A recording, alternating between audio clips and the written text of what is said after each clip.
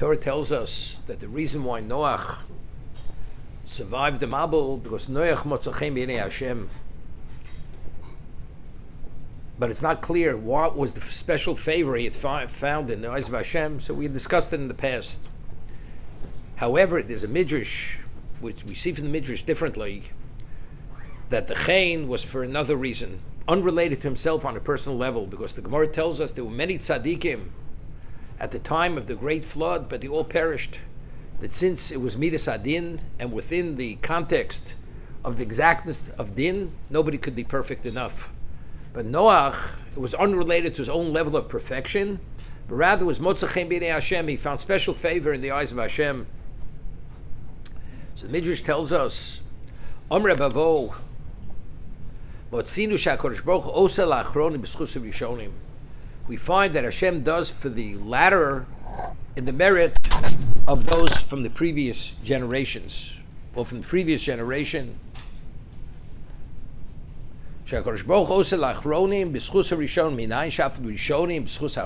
we find that even the ones prior, Hashem does on their behalf, because of something which will happen in the future? Noach found special favor in the eyes of Hashem. What was the merit? B'schus toldosav, in the merit of his children. El told us Noach. These are the told us Noach. So why did Noach survive the great flood? Because he was meant to have, he had those three sons. Therefore what? Shem, Cham, v'Yefes. Three sons. That's why he found special chen, favor in the eyes of Hashem. There's a midrash based on a posuk, that the posuk tells us that Yaakov was podes Avram, that Yaakov has redeemed Avram. So the midrash tells us that Avram was thrown into the kiln of fire, and he came out alive. Why?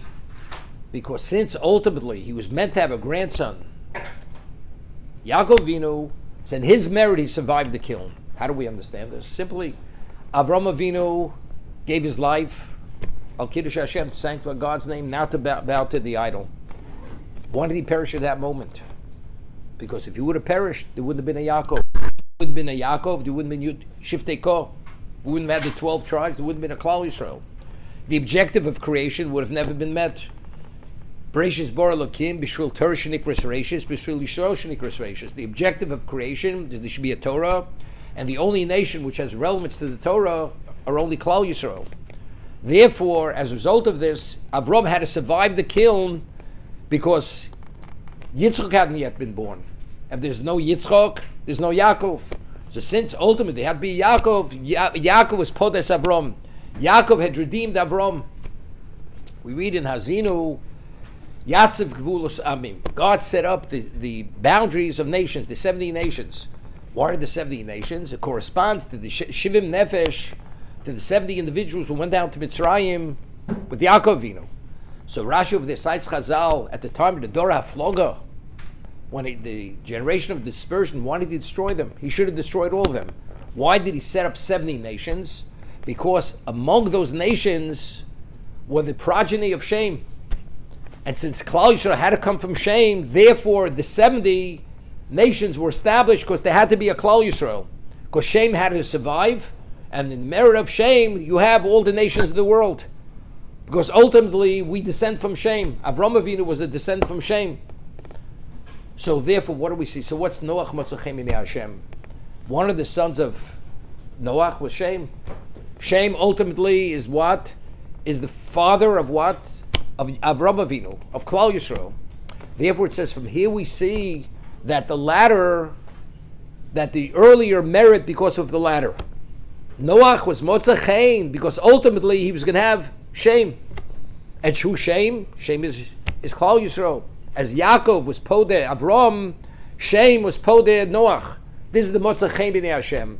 The Ramchal writes in one location, we find Rosh V'Tovlo. He gives many reasons why Rosh V'Tovlo. So he explains, very often a Rosh is meant to have, in the future generations, a descendant. For instance, we find that